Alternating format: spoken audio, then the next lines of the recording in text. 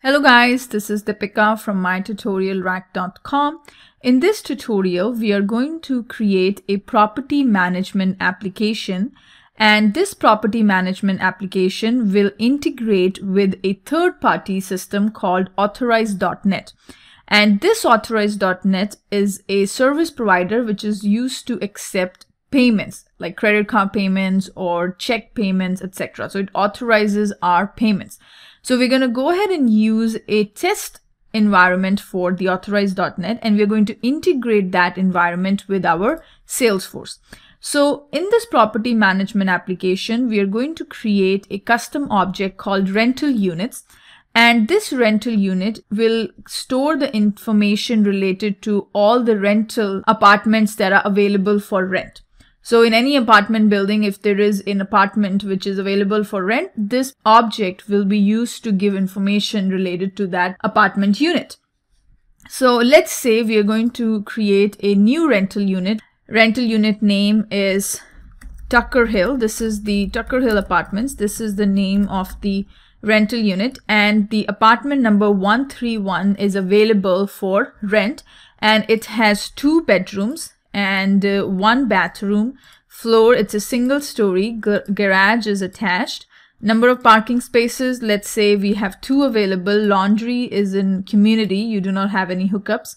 Appliances included, yes. Furniture is not included. It's a 1200 square footage. Air conditioning is available. Central heating is also available. So this is the information related to the rental unit. Now, once the rental unit is available for the rent, they're going to advertise and stuff, right? And let's say we have a customer who came in and who wants to rent this unit. He's interested in renting out this unit. What we're going to do is, as a manager of this rental apartments, what I'm going to do is I'm going to create an agreement between the renter and the unit that he's going to rent. So we are going to create another custom object which is called the rental agreement, and this custom object would be used to see what is the amount that the customer is going to pay for the unit, if there is a deposit made by him, if he is going to be keeping any pets and stuff like that. So this is another custom object that we are going to build as part of our property management application. So here, let's say the renter name who is going to rent is Pete Martin. This is the name of the renter. The renter information will be stored in our existing object, which is the existing standard object called contacts. So this contacts is going to store the information related to the renters. So his address, phone number, stuff like that, all that information we are going to store in this contact object. And let's say the name of the agreement is Pete Tucker Hill Agreement. And you can even say starting December 2018. So this is going to be the agreement name. And deposit, he has a pet, so he has to pay $100 deposit, pet deposit. He has a pet. And he hasn't paid any other deposit, but the rental amount, every month rent that we're going to collect would be $1,500, let's say. So this rental agreement will give indication about what will be the rent that the renter has to pay every month. So this is the rental agreement we have created between the renter and the apartment unit. So now what will happen is, as in management of this apartment complex, I'm going to issue billing statements so that the renter has to pay the amount that is due for that month's rent, right? So in order to do that, we are going to create a statement object. This is going to be another custom object that we are going to create. And this custom object is going to tell that, hey, this renter has to pay current month's rent by this date. So this is going to be the object that we're going to create, and it is going to be equals to the amount would be, it can be more or less than the rental amount. So the Pete Tucker rental agreement was $1,500 every month, right? So I'm going to issue a statement, and as the manager of this apartment complex, I'm going to issue a statement for whom? For this Pete. Additional fee, he does not have to pay anything else, and the due date would be, let's say he has to pay, this is for the November rent, right? So he has to pay by December 19th, and we have issued the statement. Okay, so this is going to be the another custom object that we're going to build. Now, what will happen is by this due date, Pete Martin has to pay the rental amount, right? So what we're going to do is we are going to have a payment section available in which he can come and he can log into Salesforce and pay his monthly payment. So how he's going to do, he's going to come here under the statement. So whatever the statement is, so rental units we have, this is going to be the information related to the apartment that is available for the rent. Rental agreement is whatever the agreement you have made with the renter. And with that rental agreement, you have issued the statement that this person has to pay $1,500. So you have issued the statement. Now what will happen is it is the responsibility of the renter to come and pay in time. Okay. And we have given him 3 options.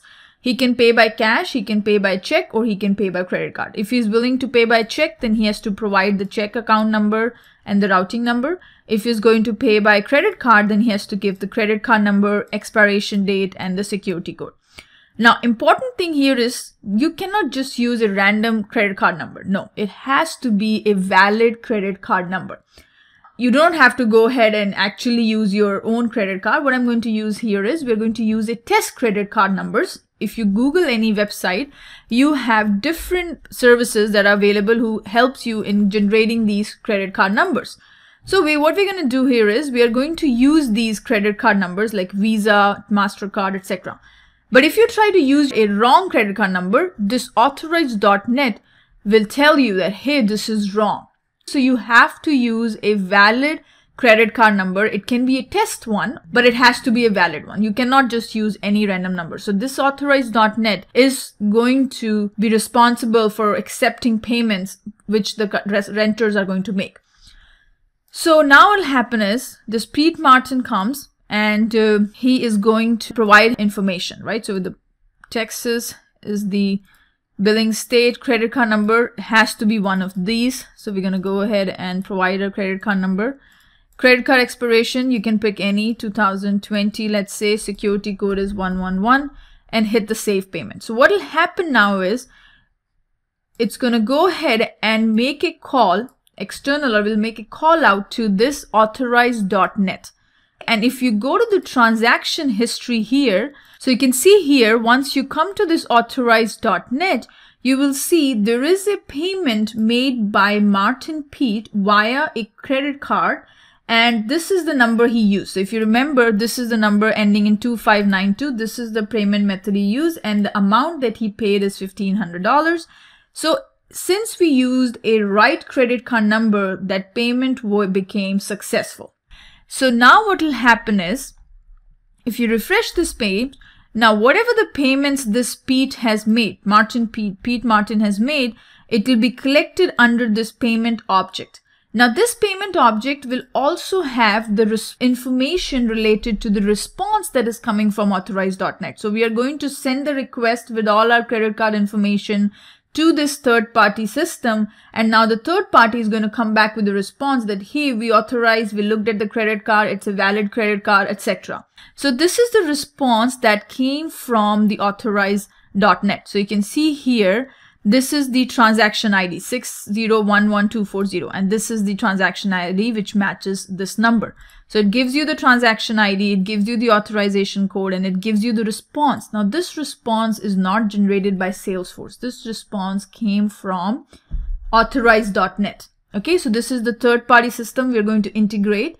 And how we're going to integrate, we will take a look at it from the next tutorial, but this is just to give you an overview of what we are going to build in this course. So this is the response that came back, credit card expiration year, security code, etc. So this is the property management application that we're going to build. Now, if somebody tries to use or give a random credit card number, let's see what happens. If, let's say, I'm coming here and for the same apartment, for the same agreement, because Pete is going to be leasing this apartment for about a year, right? So he made a payment of November, let's say. This is the payment we made for November. Now he needs to make a payment for December, right? So what we're going to do is we're going to issue another statement as the rental manager. I'm going to go ahead and issue a statement for Pete Martin that he has to pay the next month rent, and it is going to be due by January 9th. So we're going to go ahead and for the same amount, $1,500 and no additional fees, start date, we are going to make sure that this is the payment he has to make for December 31st statement date is, and due date would be the January the 9th. Okay, so 2019, he has to go ahead and make the payment by the 9th. So we are giving him 1 week to make the payment, and no additional fee status is issued. As a manager of this rental complex, I'm going to go ahead and issue a statement which is going to remind my renter that he has to make the payment. So now if he comes to Salesforce and he's going to go ahead and say, hey, I'm going to make my payment by a credit card, and amount is this much, and then billing state is Texas, credit card number. If you try to use a wrong credit card number, what will happen? Let's say I'm trying to use your credit card number which is invalid, but it's a 16 digit, and but it's a wrong one. So August of 21, security code is 222. And now if I try to hit the payment, what is going to happen is it's going to say invalid. It's wrong because this credit card number that you used is a wrong credit card number, means it's invalid. So that's why the payment did not went through. So this is the responsibility of Authorize.net to go ahead and see if somebody is using the right credit card number, authorize them if they make the right payment or if they use the correct credit card numbers. So anytime the payment is made, we will also going to send an email to the contact, to the renter, saying that the payment has been received. The payment has been made for $1,500. This is the amount, $25.92. This is the transaction ID. So this is for the recording purpose that this person has made the payment on time, and this is the receipt. So all this we are going to do in our property management application. So we are going to create some standard objects. We are going to utilize some standard objects. We are going to create some custom objects. We are going to write our Apex code. We will create our Visualforce pages. We will integrate our Salesforce with Authorize.net. And how do we do all that? We're going to learn about that in this course. So this is the property management application that we are going to build in this course. From the next tutorial, we're going to go ahead and start working on our property management application from scratch. So I will see you then. Thank you so much.